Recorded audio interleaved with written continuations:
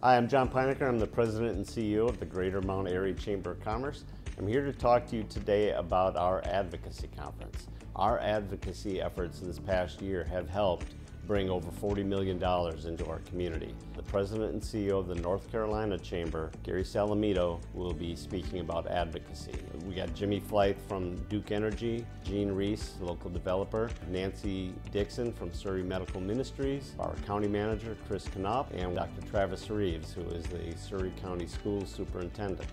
Each of these people have been beneficiaries of advocacy, but they've also been advocates on the front line trying to help either their business or our community as a whole gain some help from our local, county, state, and federal legislators. We're going to have questions for them. We're going to take questions from the audience as well. The registration link is up on our website now. You can go to our Facebook page or you can call me and I'll get you registered. I hope that you can make it out to our event March 21st at the Service Center in Dobson, starting at 8:30 for networking and breakfast.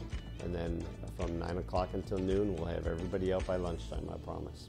Thank you, everyone.